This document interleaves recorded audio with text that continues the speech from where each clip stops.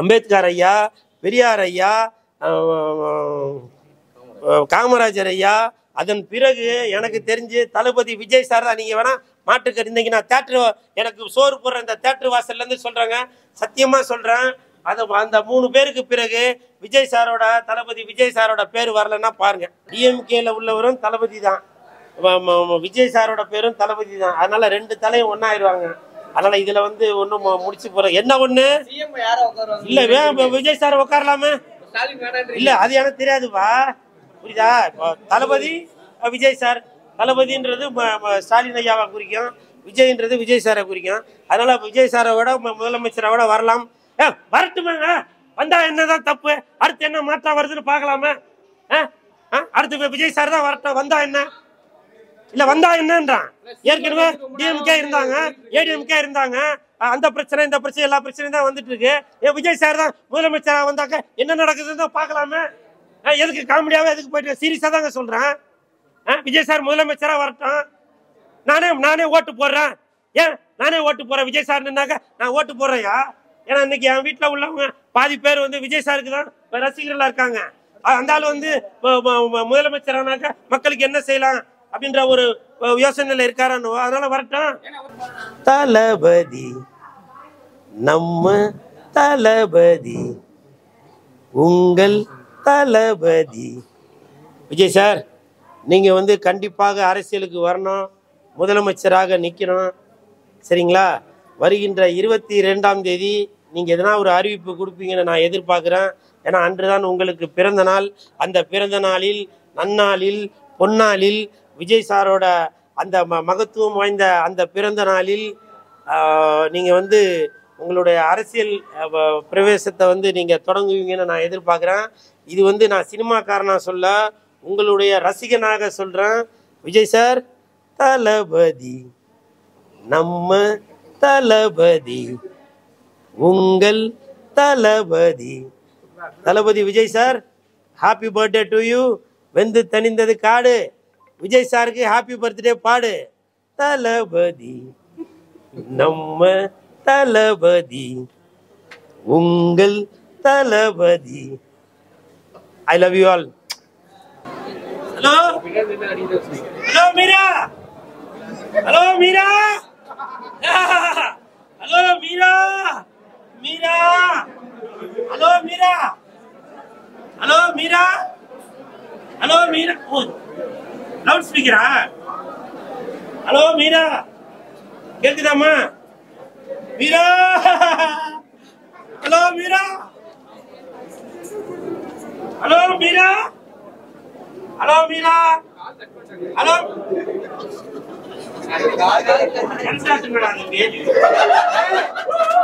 கரெக்டா சொன்ன தம்பி, கால் கட் ஆயிடுச்சு. ஏன்னா வயசு பொண்ணுங்க எப்பவுமே என் கூட வந்து பேச மாட்டாங்கல்ல, வெக்கப்பட்டு ஓடுவாங்கல்ல. கரெக்டா தம்பி?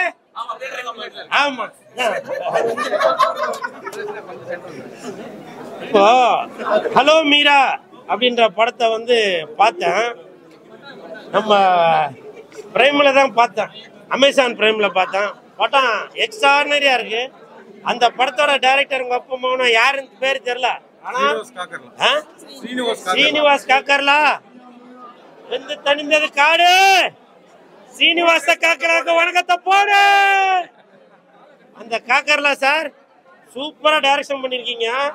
உண்மையிலே சொல்றேன், ஒரே ஒரு பொண்ணை வச்சு மற்ற எந்த ஒரு ஆர்டிஸ்டுமே இல்லாம, ஒரு மனிதர்களே இல்லாம, அந்த பொண்ணு மட்டும் கார் ஓட்டிட்டே போகும்போது நடக்கிற சம்பவங்களை ரொம்ப யதார்த்தமா பதார்த்தமா கொடுத்துருக்கீங்க. இதுல வந்து ஒரு சாதனை தான் அப்படின்னு சொல்லணும். இந்த படத்துக்கு எனக்கு தெரிஞ்ச அவார்டு கண்டிப்பா கொடுப்பாங்க. ஏன்னா அந்த அளவுக்கு ஒரே ஒரு பெண்ணை மட்டும் வச்சு மற்ற கேரக்டர்ஸ் யாரோட முகமும் காட்டாம அவங்களோட குரல் மட்டும் கொடுத்து கொண்டே வந்து அப்படியே சூப்பரா பண்ணிருக்கீங்க. அந்த பொண்ணு ஏமா சூப்பரா நடிச்சிருக்கீங்கம்மா. நீங்க தப்பா எடுத்துப்பீங்க, இருந்தாலும் போட்டோ தானே, ஒரு முத்த ஒண்ணு கொடுத்துக்கிறேன்பா.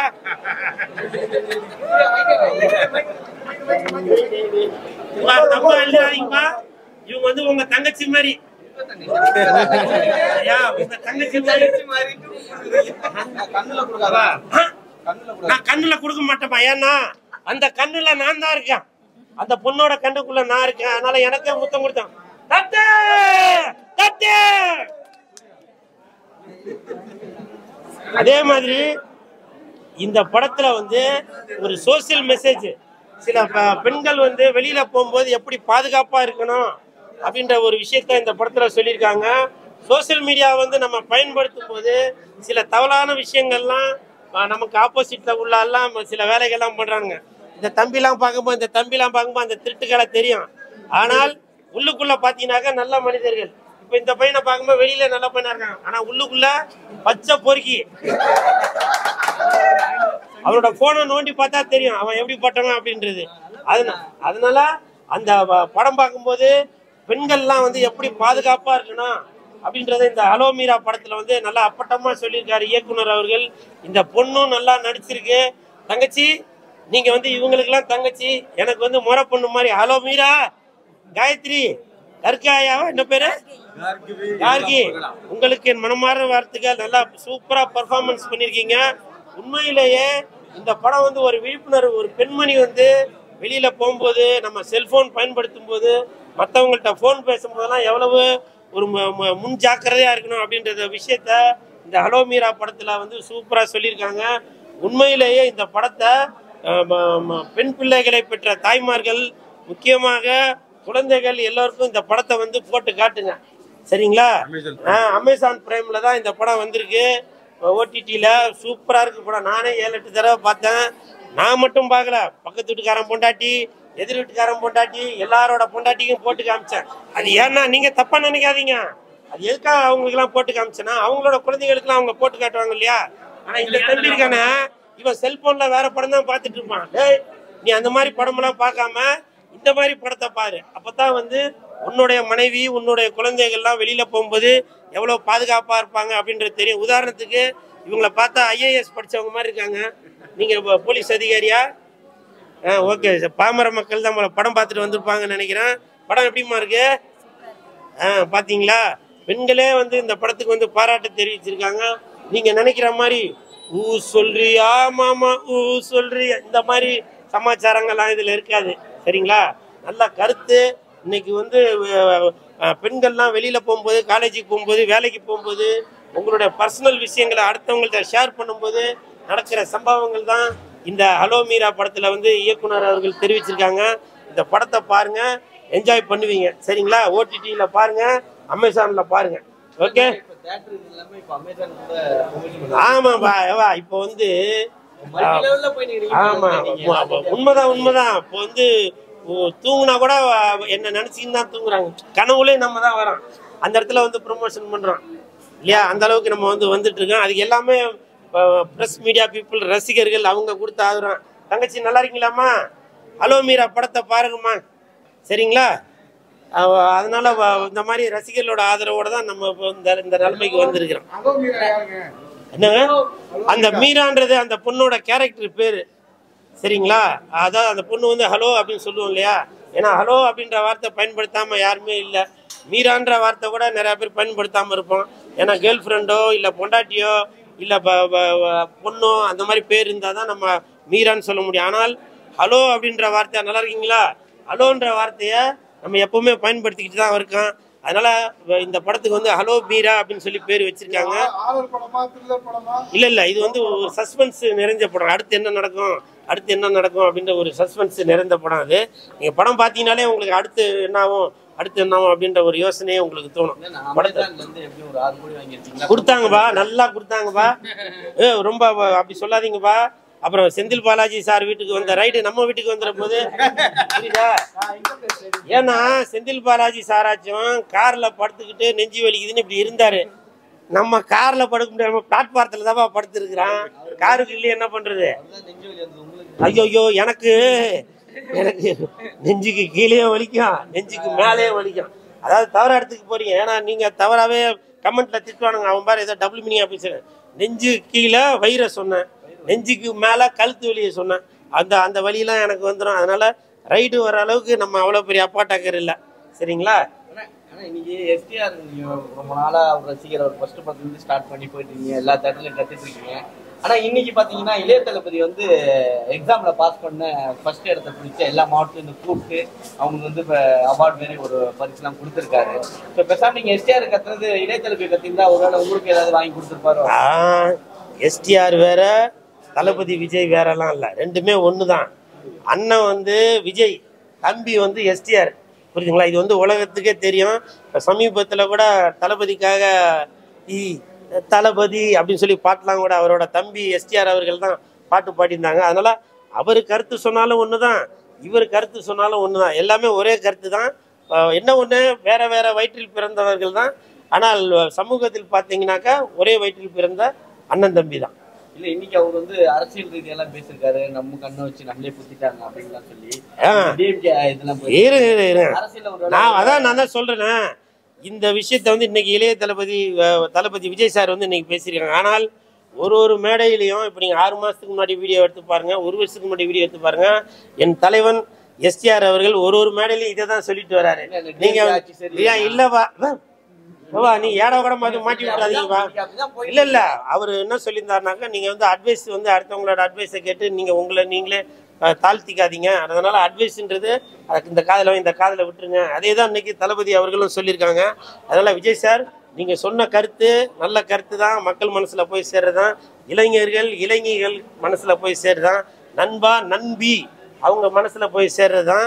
அதுல கூட பாருங்க, விஜய் சார் என்ன சொல்லியிருக்காங்க, நல்லா படிங்க, காடு இருந்தா உங்கள்கிட்ட பிடிப்பாங்க, வீடு இருந்தா பிடிப்பாங்க, கல்வி இருந்துச்சுனாக்கா உங்களால வந்து பிடிக்க முடியாது, ஒன்னும் புடுங்க முடியாது அப்படின்ற விஷயத்த சொல்லியிருக்கிறாங்க. ஆமா, அன்னைக்கும் அவர் சொல்லி அன்னைக்கும் இல்ல அதுதான் சொல்றேன். ஆமாங்க, இல்லங்க சிம்பு எதிர் வீட்டுக்காரனா, தனுஷ் பக்கத்து வீட்டு. வாங்க தம்பி, போடு போடு போடு. அதாவது தனுஷ் சார் வந்து இதுல சொல்லியிருந்தாரு, காடு இருந்தா புடிங்கிப்பானுங்க, வீடு இருந்தா புடிங்கிப்பானுங்க, கல்வி இருந்துச்சுன்னா எவனும் எதுவும் புடுங்க முடியாது அப்படின்னு. அதேதான் விஜய் சார் சொல்லியிருக்காங்க, யாரும் எதுவும் புடுங்க முடியாதுன்னு.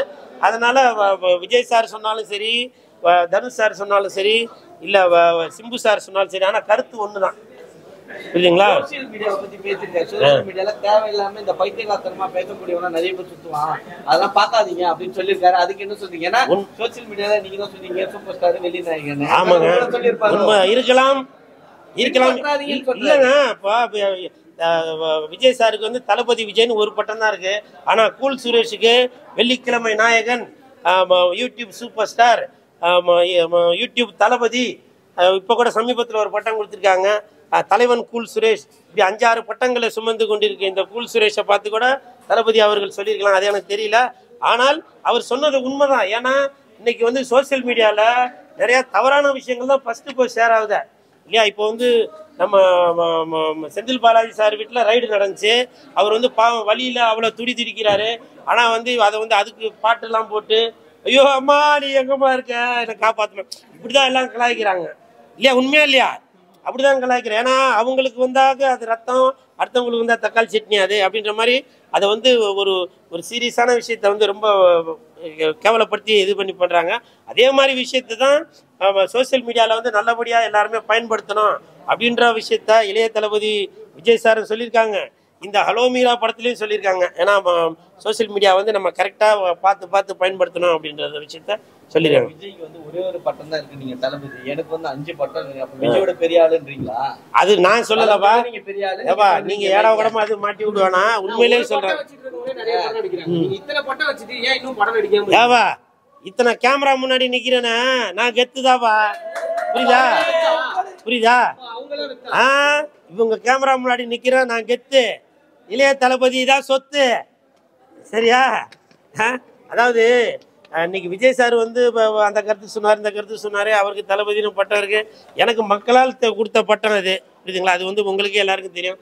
அதனால இதை சொல்லி விஜய் சாரோட ரசிகர்கள்லாம் என் மேல வந்து எதுவும் கோவப்படுற மாதிரி எதுவும் வச்சிடாதீங்க. ஏன்னா விஜய் சாரோட ரசிகர்களும் என்னோட ரசிகர்கள் தான், சிம்பு சாரோட ரசிகர்களும் என்னோட ரசிகர்கள் தான், ரஜினி சாரோட இப்படி எல்லா நடிகரோட ரசிகர்களுமே நம்மளோட ரசிகர்கள் தான். சரிங்களா? ஆமா, தனுஷ் சாரோட ரசிகர்களும் என்னோட ரசிகர்கள் தான், அதுல எந்த மாற்று கருத்தும் இல்லை. அதே மாதிரி விஜய் சார் வந்து இப்போ அரசியலை பற்றிலாம் பேசியிருந்தாரு, பார்த்துருப்பீங்கன்னு நினைக்கிறேன். அது உண்மைதான். அது அவர் அரசியலுக்கு இப்போ வரலங்க, எப்போவோ வந்துட்டாரு. எப்போ வந்து அந்த தலைவா படத்தை ஸ்டாப் பண்ணாங்களோ அப்போவே அவருக்குள்ள ஒரு ஒரு ஒரு ஒரு தலைவன் உருவாயிட்டாரு. அதனால வந்து இது வந்து அப்போ நீங்க சொல்ற மாதிரி தலைவா படம் ஏடிஎம்கே டைம் ஸ்டாப் பண்ணாங்க. இப்போ டிஎம்கே வச்சு இப்போ அது தெரியலவா? அரசியலுக்கு வந்தா நீங்க டிஎம்கே இல்ல ரெண்டும் ஒண்ணுதான். டிஎம்கேல உள்ளவரும் தளபதி தான், விஜய் சாரோட பேரும் தளபதி தான். அதனால ரெண்டு தலையும் ஒன்னாயிருவாங்க. அதனால இதுல வந்து ஒண்ணும் முடிச்சு போற என்ன ஒண்ணு இல்ல. விஜய் சார் உட்காரலாமே? இல்ல அது எனக்கு தெரியாதுப்பா, புரியுதா? தளபதி விஜய் சார், தளபதின்றது ஸ்டாலின் ஐயாவை குறிக்கும், விஜய்ன்றது விஜய் சாரை குறிக்கும். அதனால விஜய் சாரை விட முதலமைச்சரை விட வரலாம். வரட்டுமாங்க, வந்தா என்னதான் தப்பு? அடுத்து என்ன மாற்றம் வருதுன்னு பாக்கலாமா? அடுத்து விஜய் சார் தான் வரட்டும், வந்தா என்ன இல்ல வந்தா என்னன்றான்.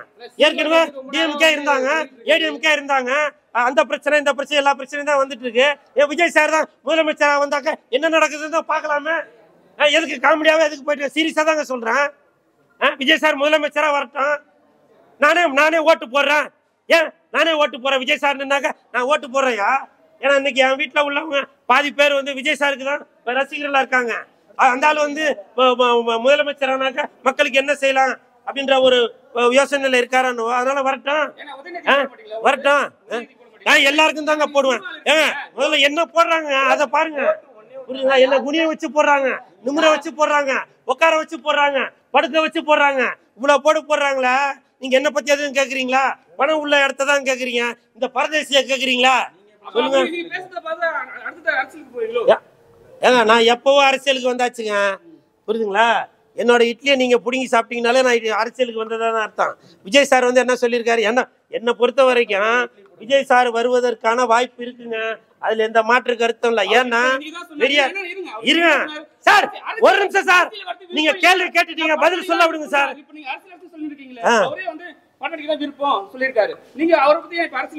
இல்லையா, அவர் அரசியலுக்கு வந்துட்டாரு. எனக்கு தெரிஞ்சு பெரியார் ஐயா அவர்கள், அதுக்கப்புறம் காமராஜர் ஐயா அவர்கள், அம்பேத்கர் ஐயா அவர்கள், அவர்களுக்கு பிறகு தளபதி விஜய் சார் தான், அதுல எந்த மாற்று கருத்து விஜய் சார் தான், அதுல எந்த மாற்று கருத்து இல்லை. ஏன்னா மக்களுக்கு வந்து கல்வி கண் திறந்தவர் வந்து நம்ம காமராஜர் ஐயா அவர்கள். அதுக்கப்புறம் அந்த படிக்கிற பசங்களை வந்து ஸ்கூலுக்கு வர வைக்கிறதுக்காக நம்ம புரட்சி தலைவர் அவர்கள் டெய்லி வாரத்துல ஒரு நாள் முட்டை போட்டாங்க. அதுக்கப்புறம் ஒரு நாள் முட்டை போட்டா பத்தாது, டெய்லி முட்டை போடணும், இல்ல 3 நாள்ல முட்டை போடணும் அப்படின்னு சொல்லி கலைஞர் ஐயா அவர்கள் வாரத்துல 3 நாள் முட்டை போட்டாங்க. இப்படி கல்விக்காக, மக்களுக்காக, கல்வியை வந்து எல்லார் வீட்லயும் கொண்டு போய் சேர்க்கணும் அப்படின்றதுக்காக இவங்கெல்லாம் பண்ணிட்டு இருந்தாங்க. அதே மாதிரி அவங்க முட்டை போட்டாங்க, அந்த முட்டைக்கு பக்கத்துல 2 முட்டையை போட்டு ஒரு 1 போட்டு 100 ஆக்கி இன்னைக்கு 100க்கு 100 வாங்கினவங்களுக்கு இன்னைக்கு வந்து விஜய் சார் வந்து ஒரு தக்க ஒரு சன்மானம் கொடுத்து ஒரு அவார்டு மாதிரி ஏதோ ஒன்று கொடுத்து நெக்லஸ் எல்லாம் கூட கொடுத்துருக்காரு போல. ஸோ இதெல்லாம் இதெல்லாம் வந்து ஒரு பெருமைப்பட வேண்டிய விஷயம் தான் அது. ஏன்னா இன்னைக்கு வந்து மக்களுக்கு வந்து ஒரு நல்ல கருத்தை வந்து ஈஸியா சொல்லவே முடியல. இந்த மாதிரி விஷயங்கள் மூலமா சொன்னாக்க மாணவர்கள் வந்து இன்னும் நல்லா படிக்கலாம் அப்படின்ற ஒரு எண்ணம் வரும். அதனால எனக்கு தெரிஞ்சு அம்பேத்கர் ஐயா, பெரியார் ஐயா, காமராஜர் ஐயா, அதன் பிறகு எனக்கு தெரிஞ்சு தளபதி விஜய் சார் தான். நீங்க வேணா மாட்டுக்கு இன்னைக்கு நான் தேட்டர் எனக்கு சோறு போடுற இந்த தேட்டர் வாசல்ல இருந்து சொல்றாங்க, சத்தியமா சொல்றேன், அந்த 3 பேருக்கு பிறகு விஜய் சாரோட, தளபதி விஜய் சாரோட பேர் வரலன்னா பாருங்க, புரியுதுங்களா? 3 பெரும் பிள்ளைகள் வந்து நாட்டை ஆண்டு இருக்காங்க. இவங்க காமராஜர், பெரியார் எல்லாம் வந்து ஆள் இல்ல, சரியா?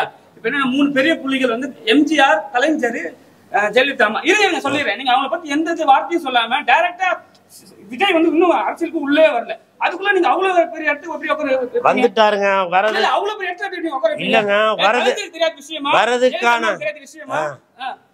அவர்கள் பின்பற்றி வந்தவர்களை தான், அவங்களை பின்பற்றி வந்தவங்க தான் நம்ம விஜய் சாரு, புரியுதுங்களா? புரட்சி தலைவராக இருக்கட்டும், புரட்சி தலைவியாக இருக்கட்டும், கலைஞர் ஐயாவாக இருக்கட்டும். ஏன்னா அவங்க என்னென்ன விஷயங்கள்லாம் செய்துட்டு வந்தாங்களோ அதையெல்லாம் ஃபாலோ பண்ணிட்டு தான் வந்திருப்பாரு நம்ம தளபதி விஜய் சார். அதனால அவங்க ஒரு விஷயம் பண்ணாம விட்டுருந்தாங்க, அந்த விஷயங்களை இன்னைக்கு தளபதி விஜய் அவர்கள் வெளியில கொண்டு வர போறாங்க. ஊழல்கள் செய்திருந்தால் அந்த ஊழல்கள்லாம் இனிமேட்டு யாரும் செய்யக்கூடாது அப்படின்ற ஒரு நல்ல விஷயத்த விஜய் சார் வந்து வெளியில் கொண்டு வரலாம்.